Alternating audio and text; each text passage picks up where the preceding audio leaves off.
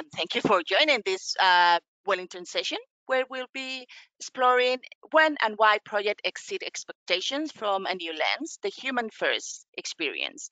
And before we do, let me introduce myself. I'm Elena Lara, the marketing manager at Wellington, and we had originally planned this webinar with Emma Ruthernath, our consultant director, but due to personal reasons, she is unable to join us today. But I'm joined by our special guest, Mark Vincent. Mark, would you like to introduce yourself?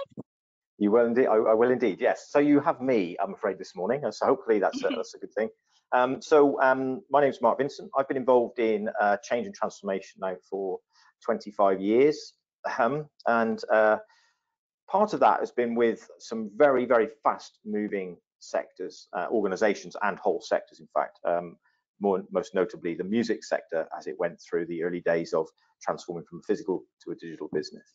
So I've learned a lot about the human side of change as a result of that, and that's what we'll be focusing on today. Well, thank you, Mark. So let's start with a short intro to Wellington before we get into today's topic. We are Wellington, and our promise to you is that by taking up our services, your project and portfolio management capabilities will be improved, and that is something we provide with a money-back guarantee. Yes. And we have been around since 2001. And as you can see on the screen, we collected a few accreditation over the last 20 years. We have our headquarters in Windsor and offices in Ireland, Spain, and in India. And we work globally to support our customers no matter where they are, sorry. And we do offer a variety of services that span consultancy, technology, and training. And the focus is again on helping our customers to improve their PPM capability from a variety of angles. And you can read more about us at wellington.co.uk. So you just please follow that link and have a look through the website.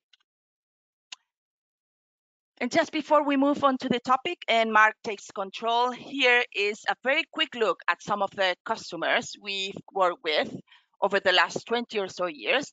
And there are a large number of case studies available on our website. So if you want to read them, just follow that link and it will take you straight there. Mark, you are all up. I'm going to give you control now. Give me a second. Excellent. This is here. So we can get this technology to work. That will be absolutely yes, I will do it. So all yours, Mark. So I think where's the screen sharing? Let's stop sharing my webcam. No, show screen. Now hopefully you can see the same. So you can see a screen that says it's perfect now. We can see. Excellent. Good. Okay, we're in business. So good morning, everyone. Let me start with a little bit of a question, and if you are able to use the chat, feel free to do so. I just want to check in with you that we're going to talk a little bit about the human side of change today. Before we do that, put a 1 in the chat if you believe that the ability to transform and adapt is critical to staying ahead. Just put a 1 in the chat. Just give me a bit of feedback here. Make sure we're on topic.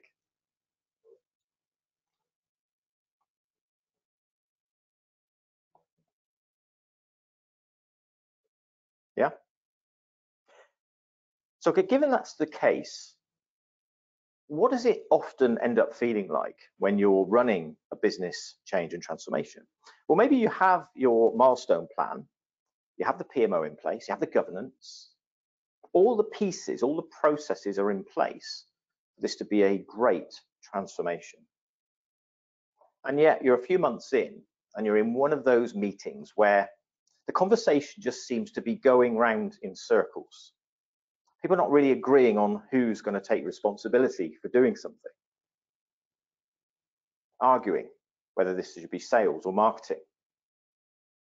Or giving excuses as to why they haven't completed what they said they would at the last meeting. And the thing is, this isn't the first time this has happened. This has gone on for many weeks now. And what you're seeing is more and more reasons why things haven't been done. And maybe even a bit too much time spent on whether the status report should be green, amber, or red. Meanwhile, all you can see is your milestones are starting to slip, and those difficult conversations with your bosses are looming. Or potentially, one of the key people in the organization, those people who can make big decisions, haven't taken those decisions.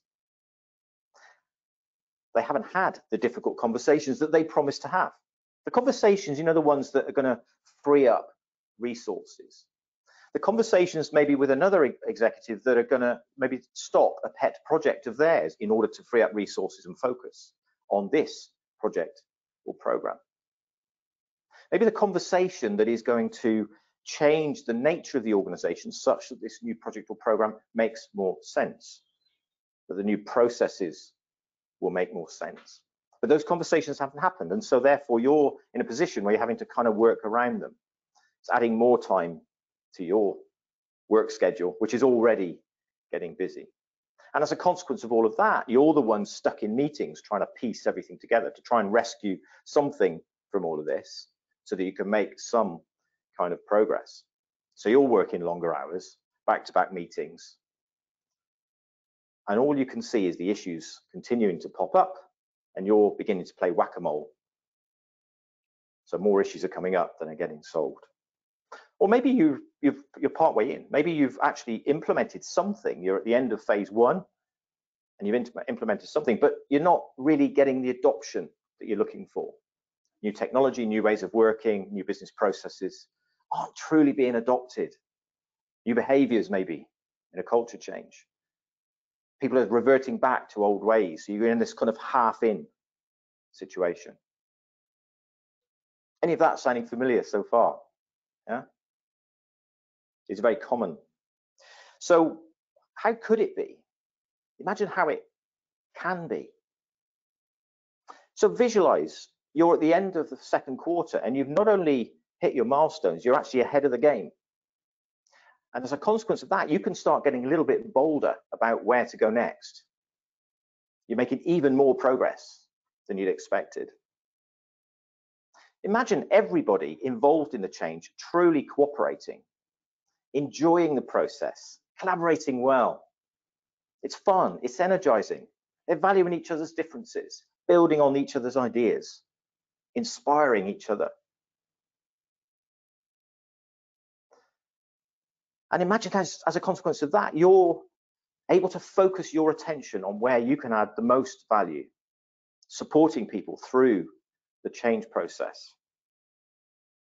And really putting your energies into the things that you truly believe are where your talents lie. And picture a time when everybody at the end of the process, those people who you're delivering into, are already reimagining how they can do their job better, how they can serve customers better, how they can interact with each other better, even do the financials better if that's their thing. Yeah, give better information to their customers within the organization. They're already having those conversations, and as the new technology or new ways of working come, they're actually already thinking about how they can adapt them, how they can get proactive. Sound good? So of course the question is, how do you get from here, where it's difficult, to here, which we've just been talking about? Well, I believe the answer lies in putting people truly at the heart of change. What do I mean by that? Well, it sounds obvious, right? Because we talk about this, we talk about hearts and minds, and that this is the problem. We talk about it, but most change leaders, most organizations don't go anywhere near deep enough on this topic. So as a consequence of that, what happens is projects or programs end up in this kind of half-in state. Something may get delivered, some new technology may get delivered, but it's not truly adopted in a sense that people are really re-engineering and rethinking how their roles are going to be. And so as a result of that, what you end up with is a situation which you end up essentially with the project not really achieving everything that was set out to. And this is actually a common problem. It's a common problem, more common than you'd think. Now, we've been talking for many years about the McKinsey 70% failure rate, as people call it. And I can sense eyes rolling as I say it. So, of course, the thing is, they don't actually fail. So 70% of projects or programs don't actually fail. A proportion of them do, as in they deliver no material value at all. And in some cases, according to McKinsey, go so bad they threaten the existence of the entire company. So yes, some do go bad, but the vast majority fall in this kind of no man's land where they've delivered something, but nowhere near the kind of value that was hoped for and expected. So just to put some data behind that, and if my, there you go, that works, there you go. Just to put some data behind that, the Oxford Business School, there's somebody called Bent Flyvio, you may have read a book that's going around at the moment called How Big Things Get Done.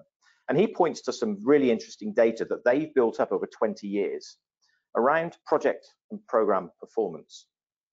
Now, they've looked at all kinds of different programs, construction projects, such as really big ones as well, such as tunnel projects, Channel Tunnel, HS2, those kinds of things. But also in there are technology projects, big and small within organizations. And the graph that I'm showing you now is essentially their findings. I'm just going to point you to the on time and on budget, or better, 8.5%. So in other words, doing things as we said we would, in terms of when we said we would, and for the amount of money we said we would, 8.5%. But what's really interesting is when you add in delivery of benefits as well, that number goes down to 0.5%. Now, this currently is the most rigorous information we have on the planet around project performance. So, you know, you could look at that and you say, well, it's of course a bit depressing, isn't it? It doesn't look great.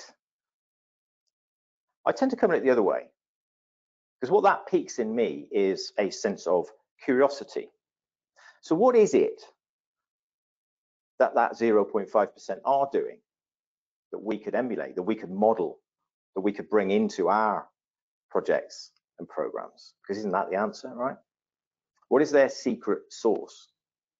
Because there are some things that do exist every single time in those projects. So why does it matter now? Why is now the thing, right? So now is what's happening is, as you may have noticed, the pace that's, or the things that are driving the need to change are accelerating rapidly. What used to be okay to take maybe a couple of years, wasn't that long ago, maybe 5 years ago. Now we're expecting things to be done in 6 months. That's driven by a number of factors, some of the recent global factors that we know about. But in addition, there's some underlying technologies that are really coming to the fore. I'll talk to you a little bit about what the internet did to the music industry. That's just one technology. But beyond that, what we have are things like blockchain. We have driverless cars. We have, of course, the emergence of robotics and machine learning. And as we all know, you're looking at ChatGPT and what that potentially can do on its own to many different industries. When you start to combine all of these different technologies, it's hard to imagine a sector or industry that won't be affected in some way. So I'm going to ask you a question. Which of these four, so at the top left, we've got Sydney Opera House, top right, we have Heathrow Terminal 5, bottom left, we have the Empire State Building, and bottom right, we have the Guggenheim Museum in Bilbao. So my question to you is, and we'll come back to it later as a quiz, which one of those is the odd one out?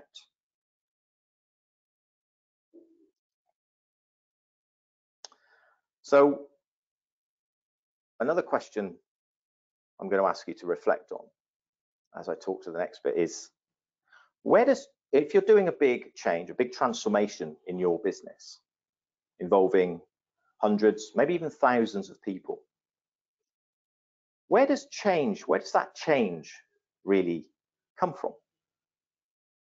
Where does it come from?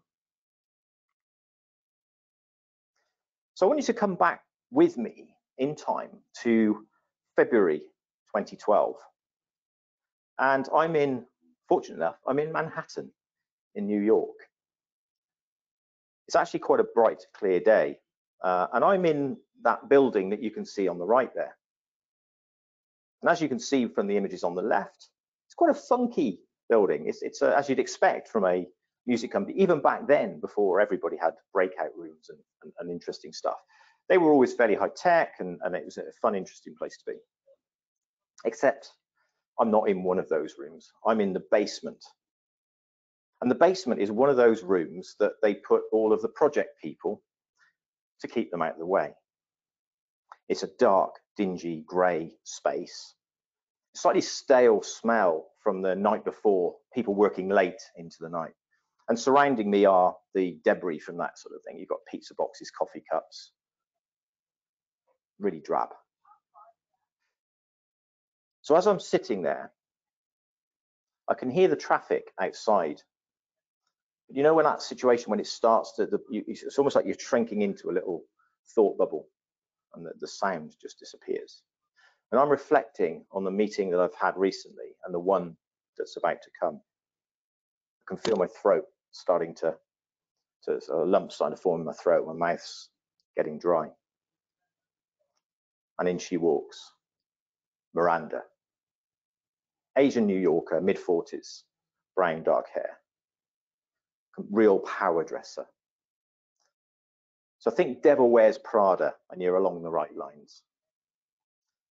So she walks slowly and emphatically towards the desk where I'm sitting.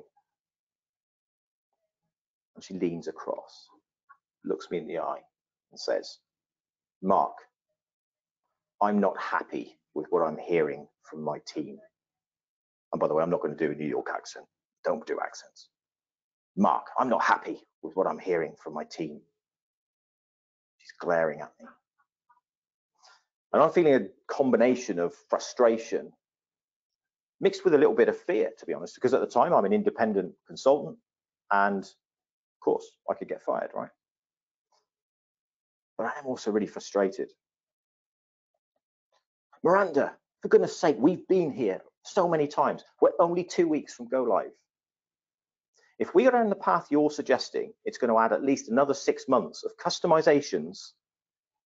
We're breaking away from a proven model that we've known for many years, that we've been working on for many years, and you won't achieve the benefits you're looking for. So putting that into context, in the music industry at that time, CD sales, which is what this was all about, were dropping like a stone. It was at the time when the internet was really coming of its age. They were dropping like a stone. And in the US, this was especially so. So this project was about improving efficiency in this area. And yet here we were, 2 weeks before go live. And there she is, pulling the plug. Mark, I'm not comfortable. And in the end, it's my reputation on the line. It's my call, and I'm calling it. You'll make those customizations. So have you ever had a situation where you're trying to get a point across, or you can't understand why the other person just can't see what seems to be so obvious? In this case, the numbers were absolutely clear. She had the same information as I did. In fact, they were the ones who wanted to get more efficient, to get more consolidated. But when it really came to it. And so as a consequence of that, what we ended up was heavily customizing what was a proven, well-proven operating model and systems. And this took many months. It actually took 9 months. And what we found, I was working with my colleague at the time, Martin, who was a rugby player, and he said to me, it felt often like he was in a constant rugby scrum, back and forth. Because of course, what happened then is we found all kinds of new issues, all kinds of things that we couldn't even have imagined because we were going off piste. We were essentially creating a whole new way of working. And that way of working, of course, was very similar to the one they already had, because that's what they were trying to get to. Even the way the reports and the macros came out had to be exactly the same as what they had today. We did get it over the line eventually, but of course, as what we found is people were moaning about it, they weren't happy about it, the benefits weren't really there. Not what you'd call a success, albeit it was ticked off as done. So fast forward a few months, it's now mid-2013, June 2013, and I'm with an old mate of mine, Kevin. We're in Kensington. Kevin's a change guy who's been around for many, many years, done loads of big changes. So he's a really good mentor and advisor for me. And we're having a coffee. It's a beautiful day in Kensington. We're sitting outside a coffee shop. Traffic's going past. And he looks at me, and he looks a little bit like, he's very action-oriented looking guy. He's sort of white shirt, rolled up to the sleeves, and real full of energy, fun guy. Looks a little bit like Daniel Craig, actually, thinking about it. So he looks at me, he says, Mark, I don't get, you know, I really don't understand what happened with this US project. You know, you've always done all right with building relationships, so why couldn't you do the same thing with these guys? I said, well, that was the point, Kevin. I could never really figure that out. There's always something going on that I couldn't quite get to. They were very standoffish. They just wouldn't really engage. And I never really did, you know, never understood what it was. He said, well, Mark, you did say to me something about there wasn't really there was trust issues, that they were all very defensive in meetings. I don't know what, there was something about the way he said that just hit me really hard. It was something that I'd missed, or at least not, you know, when you're aware of something, but you don't really let it in, you just dismiss it, right? And I had that moment when I was sitting there where it almost felt like the clouds had parted and there was absolute clarity. Have you ever had a moment like that in life where you just think, well, oh, why didn't I see this before, right? Why didn't I see this before? And what it was is that this particular group of people in this situation were incredibly self-protective. They were working inside a culture that would typically could fire people within a day. You know, people could just literally be told to leave and that would be the end of it. Now in the US, quite often there's a lot of their life is tied around their job. So for example, healthcare is linked to employment. Often private education is linked to employment. So losing your job there, A, is very easy, and B, is highly consequential. And a lot of people also are living up to their means, as is probably the case today. And so nobody wanted to get fired. And so what that was driving was this behavior of protectionism, where nobody would trust each other. So why would they have trusted me as an external consultant coming in from Europe with a European model for change? And this was the point. I didn't know that. I didn't understand what they were afraid of. And as a consequence, and they weren't showing up in meetings being transparent about what they were afraid of. They were pretending everything was okay, which is why I didn't see it. It appeared that things were okay, but I had a sense that everything wasn't, but I never really knew. I never really truly understood. And so it sort of took me to a different place. And I made a decision that day that when you're dealing with any change situation, you've got to go way, way, way deeper with people than most leaders, most organizations actually do, and understand what that change looks like through the eyes of those people whose engagement really is critical to success. Thinking about all those people at the other end of the systems and processes and changes that you're putting through, they're the ones who are going to make it successful. So it's really vital to understand what it looks like coming back the other way. What are they afraid of? What's going on in their life that may be a problem? How are they seeing the change that's unique? And so that was essentially the start of where my company went with our tools and approaches. I'll share a little bit about that today. We've developed something called the High Impact Changemaker system, which really puts a framework around this to give some guidance as to how to do that, what sort of things typically stop people engaging. And I'll share a few tips around that today, if that's okay with you. Are we okay so far, by the way? I'm just going to check in. I don't know if I can actually see the chat. I don't know, Elena, if you can see anything. Or, yeah, I can see the chat, and there is no question now. they're But all okay at the moment. Okay, cool. That's all right. I think I can see a blank chat. So good. no Okay, worries. so hopefully I haven't lost anyone yet. So we've been, as I say, building up this gradually. And what I'll do now is I'll just take a few minutes to share with you, if that's okay, some of the things that you could do practically, or think about practically, that will help with that engagement. And to really push beyond what most organizations, and to get to that 0.5%. Which reminds me, I'm going to come back to, before I do that, the question that I asked at the beginning. Two questions, actually. The first one is, where does change really come from?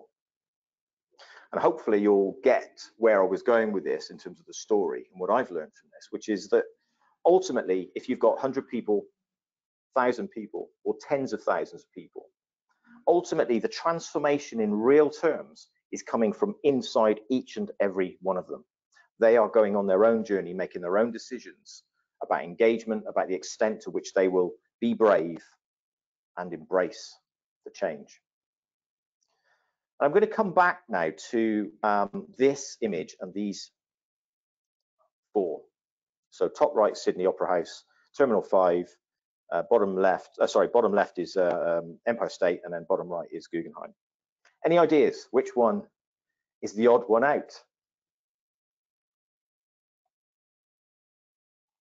No? Okay. Nobody brave enough? Let me tell you. The odd one out is Sydney Opera House. And why is that? It's because Sydney Opera House is the only one that didn't fall into the 0.5%. The other three came in on time, on budget, and delivered huge benefits. Sydney Opera House, on the other hand, was 14 times over budget. It was late, and the architect had to leave Australia in shame. He never built another building in his life, which I think is a real shame. I mean, look at it. The other thing is, it's completely unsuited to opera. So what have the other three got in common? Well, what they all reported was this sense of everyone really, truly feeling that they're in it together, that they were prepared to put aside all of their differences and really get on board and make that change happen. So essentially what we're looking at here and what High Impact Changemaker is all about is creating those conditions to make that more likely in any change situation and in any organization.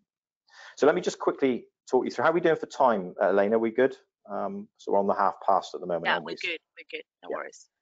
So I'll just rattle through this very quickly. I do run a regular event. I'll share my LinkedIn profile in a minute. So if there's anything, if you want to go deeper, you want to know more information, just message me on LinkedIn when I share my profile. And/or we've got the next event on the 7th of July. So if you want to join that, feel free to do that. So the first thing that, the first pillar skill, if you like, so we're going to talk about 5 key pillar skills that help to create the conditions that make change happen faster and easier. We've got a very easy tool as well that you can use if you want to get there faster. So the first of these 5 pillar skills, or key things to look out for, all based on the experiences my team have had, and also all the latest research on behavioral science points to this as well as the other models that we're all familiar with, such as ADKAR, Kotter. But essentially, I've distilled this down to make it easier. 5 pillar skills. So the first pillar skill is creating the energy for change.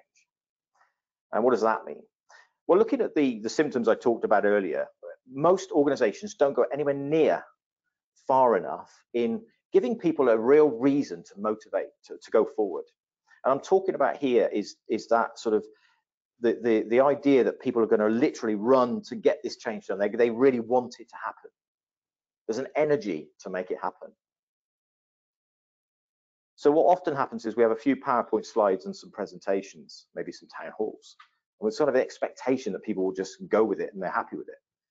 And what generally happens as a consequence of that is there's a sort of, sounds good, it's okay. People get it rationally, but they're not really emotionally attached.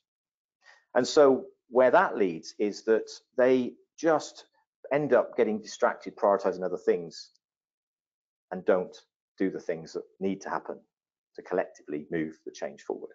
So maybe you'll notice that if you look out for it, you'll see that the people just aren't showing up for meetings when they said they would, or they've got something more important get in the way, issues aren't getting resolved, tasks aren't getting done as fast as you'd like. So when you see that in your organization, look out for it. Yeah. Try and understand for yourself, what is it that's stopping them? Is it that they're really not feeling it enough? They're not seeing the importance of it strongly enough to get them on board. So what we've done with our clients and what we're working on with our clients is to create a system around that, right? So what are the things you could do to create that energy? Yeah. So we have a system called Spark, which is really all about firing people up. It's putting all of the factors in place that will most likely create the right conditions for people to get on board. Things like compelling vision, things like the urgency for change. What are the macroeconomic factors? So, so as I said, really important, focus in on making sure that people truly feel emotional connection to that change. So the next one, once we assume we have some motivation and some forward motion, if you like, and some energy and change, the next one, of course, is to not make it too difficult. Because another common problem is that organizations have got things in place that are essentially working against that change. Yeah, things like misaligned incentives, or the way the organization works, trying to get things approved and signed off and everything else. Right? Things just getting in the way. Time is a big one, right? People not feeling they have enough time.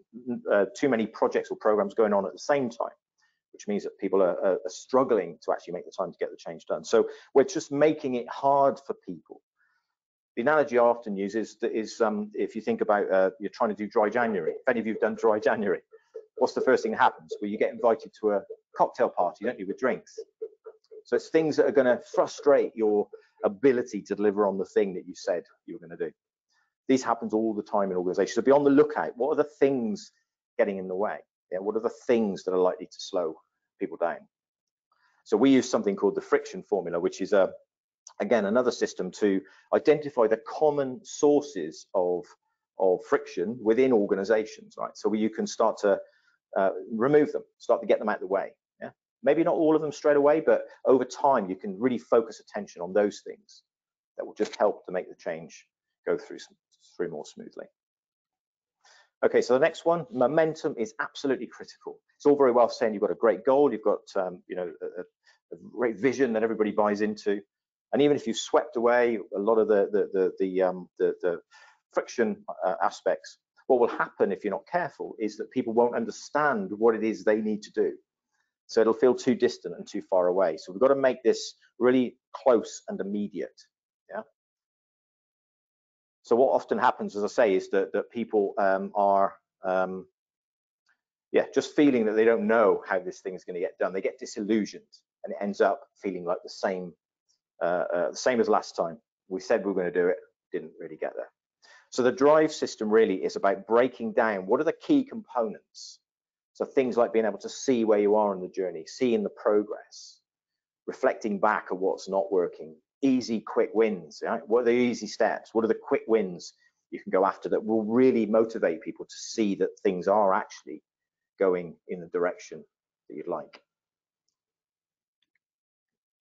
So the next one is sustaining the change. It's one thing landing it, especially where new technology is involved. It's quite another thing allowing it to go deep enough that it really embeds, really sticks. We've talked a lot post-COVID about the new normal, right? This is essentially what we're trying to create here. And in many change scenarios, nowhere near enough attention is being paid to that.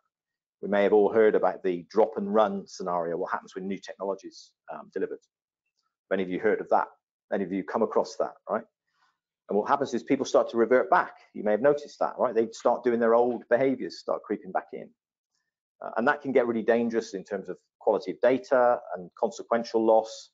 I've seen a situation where one client understated massively their revenues because overstated their revenues because they were double counting as a result of poor quality data because systems and processes hadn't bedded in properly. People made mistakes. So it's really important to pay attention to creating the conditions and allowing people the support and all the other aspects to really drive that change and make it a new normal. And that's where the Make It Stick Sustainer is really about creating, understanding those conditions and then putting those things in place. And the last, but by no means least, in all of this is continually keep your eye on the ball. What's actually happening in the change? What's happening around the change? I mean, look what happened in March 2020, for example, when all of a sudden COVID hit and all these projects and programs were steaming ahead. Relevance changes. We have the global economic scenario right now, cost of living. And so that will be inwardly affecting people's reactions. Okay, so as change leaders, it's really important to continually monitor what's going on, both externally to the change in terms of its overall relevance and internally to the change in terms of the people and their feelings towards it. So the Stay Alert system is really about understanding and measuring the right things, because it's very easy to measure the wrong things and therefore lead yourself down a wrong path as a consequence. So it's really picking out and constantly revisiting what are the right things to measure that will help stay on path. And I talked a little bit earlier, and the whole theme of this really is about the people. So we've introduced something which I'm more than happy to share with you separately called Change Journey Navigator, which helps you to fast track those elements I've just talked about. So very quick measurement in your organization about how you can see how people are feeling from all of those different perspectives. What are the barriers getting in the way? How are they? How energized are they? Do they understand the journey? Yeah, so all this kind of stuff. So you can get there really fast, and that's what that's all about. So I'm going to pause there briefly, and I think Elena, did we want to open up for questions? I mean, I can just very quickly talk a little bit about what Change Journey Navigator is about, and obviously put my LinkedIn profile up. How would you want to? Yes, that's perfect. I mean, people feel free to pop up questions to Mark. We will review them as soon as they come up, and he will be answering them. If you want, I'm gonna share the results of the poll that we did. Yeah, perfect. While we can wait. talk about that. Yeah. So here it is. Can you see it? Not yet. Okay. So let me be presenter. This is one of the things that we need to be changing. Oh, hang on. No, it does say showing polls. Oh, is no. it showing? Okay. So it says, what are your key challenges? And we have 80% of people responding, we are too optimistic about plans. What do you think? Yeah. Yeah. What do you think, Mark, about the results? Yeah, so optimistic about plans. That's often true. That being said, what I've noticed is, pointing back to the project where it didn't go so well. Immediately after that, we had one that basically an implementation, a completely new business model, a new customer service, new cash collection, which we had to do. Previously, the fastest we'd ever done it for a smaller country was 9 months, and the bigger ones were typically nearer 12. It's a big implementation, and we had to do this to the UK company at this time. And this organisation was one of the biggest markets for that organisation, so they had a lot of power, and it was a lot of risk, let's say. Now, for external reasons that were beyond any of our control, it made a lot of sense to get this done in 5 months. We'd never done it in less than 12. So there was an optimistic plan right there. Okay. We got it done in 5. We got it done in 5 with almost no issues, at least no major ones. We got it done in 5 with a high energy team that absolutely really enjoyed being part of that process. Yeah. This is the thing. So are we talking about optimistic plans, or is it the way that people are showing up and the way that people are, the extent to which they're truly committed and not distracted by the gazillion other projects or programs that same organization is trying to run at the same time? In this particular case, everybody from the executives to the people on the front line were truly committed to making this happen. We achieved what was normally a year in 5 months. I'll also point to something else that we're all more familiar with, which is vaccine rollout. Yeah, we've seen from COVID. Now, what's typically happened, if you talk to AstraZeneca, what would normally take 12 years, they got done in 1. Yeah. So I would question the fact that the timelines are optimistic. Yes, often they are. Okay. Terminal 5, which I pointed out earlier, that was done in about half the time it would normally take to do the equivalent. They set a deadline, they achieved it. So I would say it's actually more about getting the forces aligned to get people there, yeah, and to get people truly bought in, truly wanting this to happen. Any other thoughts on that or pushbacks? Feel free to challenge me on that. Thank you, Mark. There is no questions in the panel. So I think we are over the time already. So I think. So I'm going to put my details here. If anything that I've said resonates with any of you, then please do give me a call. And what I've noticed, as I talked about earlier, is that with the subsequent changes after the one where I sort of learned my hard lesson in New York, I have, obviously been working with clients and practicing myself, is that when you focus on this kind of thing, what happens as a change leader is your job starts to get easier. Other people are solving the issues for you. Other people are finding more innovative ways to deliver the value of what you were trying to get done. And that, as a consequence of that, your plate as a change leader becomes less, right? It becomes easier. The weight comes off your shoulders and spreads across the community. And you get there quicker. And you know what? It's more fun. It's more fun as well because they love it, right? And I had people coming to me even 2 or 3 years later saying, oh, that was such a great project. Really, really enjoyed it, being part of it. One of the best, yeah? And that's what you're trying to achieve. If you're doing a great job in change, is that you really want to get to that place, right? It should be fun, it should be energizing. And if you can create those conditions, I'll tell you now, you can achieve almost anything.